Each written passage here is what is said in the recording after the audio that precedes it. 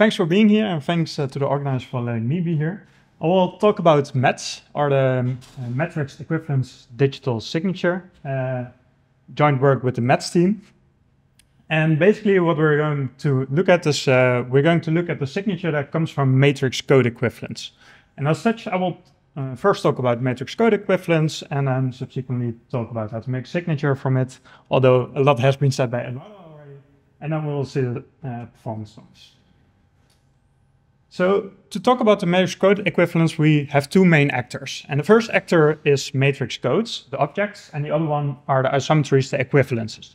So let's look at what those are. A matrix code is a k-dimensional subspace equipped with the rank metric. So the metric is given simply by the rank of the matrix. And we're considering n by n matrices. So for example, here is a 5-dimensional code with matrices from 6 by 4 dimensions. And for equivalence, we of course need 2 codes. So let's consider another code D. So what would be an equivalence between those two? Well, to be an equivalence, we need a linear map that maps code words of a certain rank to another code word of the same rank. So that preserves the metric or an isometry. And we're going to look at a specific kind of isometry. There are a bit more, but we focus on this bit, and that's multiplying code words by GL on the left side and on the right side. Well, our matrices are 4 by 6 matrices, so we will look at GL4 and GL6. And when we look at, in this case, A, C, B for our code word C, then we see that we always land in D. This is obvious from the numbers here. But there is some, it has to land in the code D, so there will be some linear combination of this. And GL, multiplying by GL preserves rank, so we see that this is indeed an isometry. And those are the isometries that we will consider in this talk. Sometimes it's useful to not only look at this problem as a matrix rank code problem, but also at a free tensor problem, so that we can borrow some results from tensor isomorphism. And to do this, we place the code words behind each other, as can be seen here by the different colors. And then equivalence is exactly tensor isomorphism. The third GL that comes up in tensor isomorphism is exactly the change of basis when going from C to D, the linear combination I just talked about.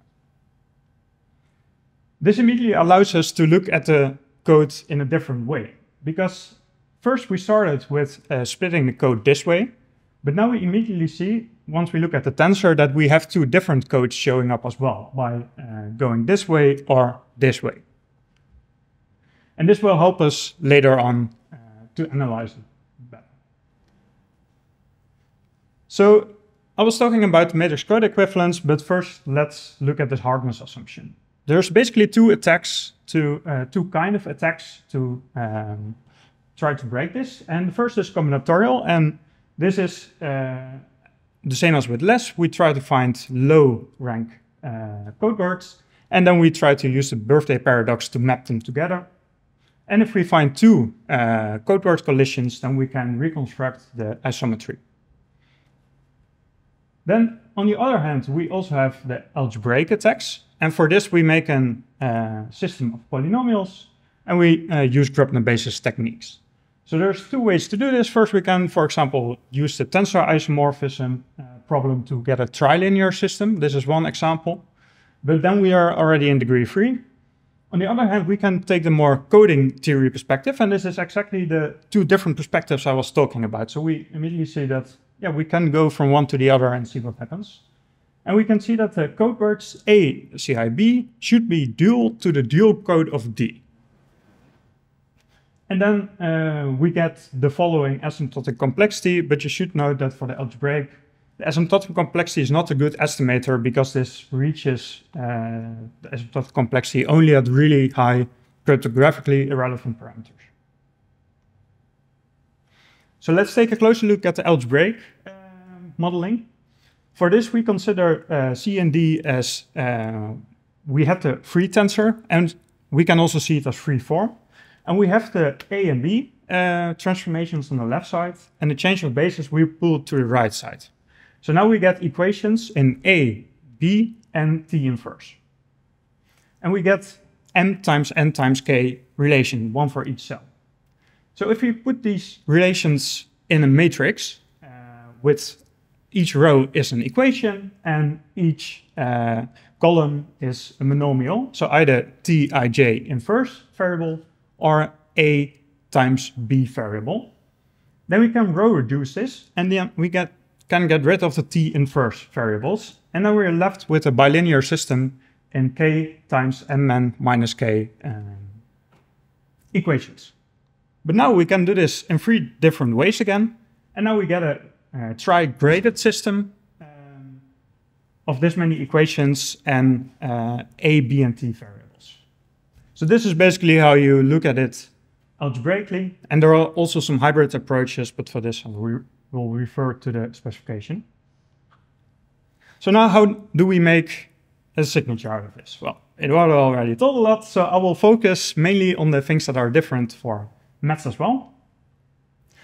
Well, we have an equivalence relation, we apply Fiat-Shamir, and we get a signature scheme.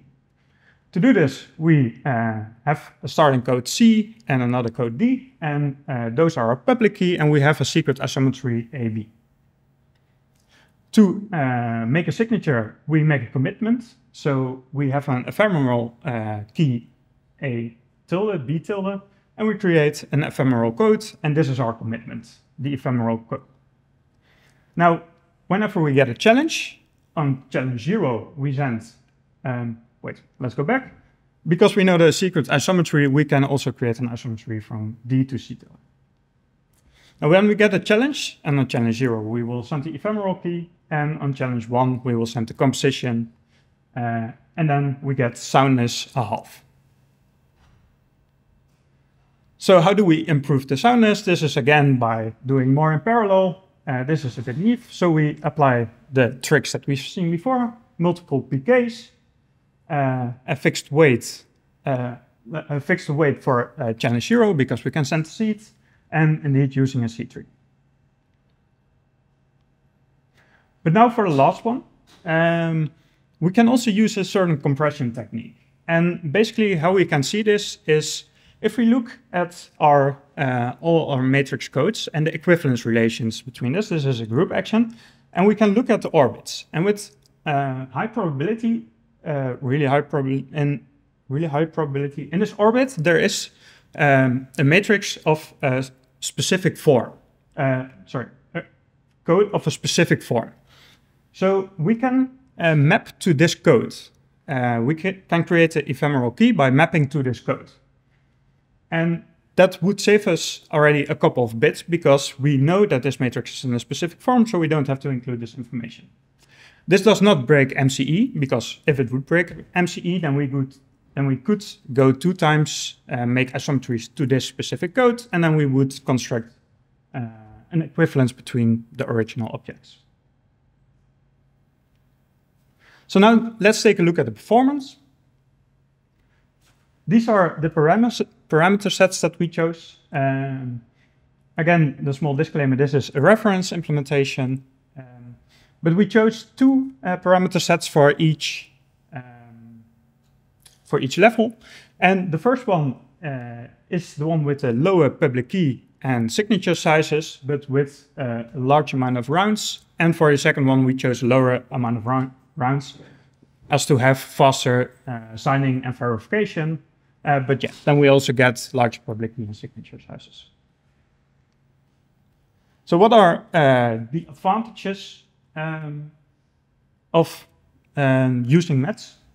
Well, we have a single hardness assumption, MCE, so this makes it easier to analyze the security of our crypto scheme and get more assurance for it.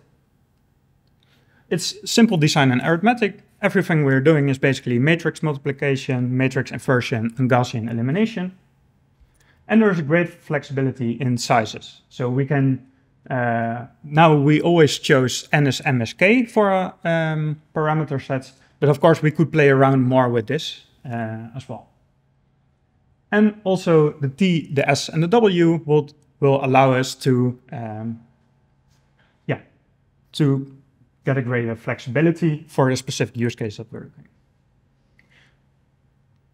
Now, there's also some limitations, and that's, of course, that the public keys and the signature sizes are still quite large, unfortunately. And scaling to higher parameters will get a big hit because we're working also with three-dimensional objects, so that will be a bit rough. And furthermore, the research on MCE could be more. But this is immediately also an invitation to explore this subject with us. So there's a lot of cool research to be found here. And furthermore, we also have ongoing work. And that's basically we're working on a new technique to reduce the signature size. And it looks really promising because we can go from, like the second parameter set, we can go from 30,000 bytes to only 2,000. So this is like an 84% reduction. But we're still analyzing the security of this technique. And basically what the technique comes down to is that we can prove our knowledge of the secret isometry not by sending the secret isometry or like the scrambling of the secret isometry, but we can also prove our knowledge of a secret isometry by sending two collisions between code words. So two code words C, two code words in two code words in D and two in C tilde. And by sending this, and we can get this really compact by just giving the linear combination. By sending this, we can significantly reduce the signature size.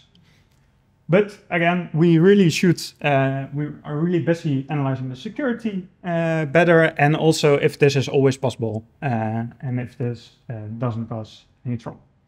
But this is immediately, these new techniques look promising for that there might be even more potential ideas out there. So a lot of things to look out for, and thanks for your attention.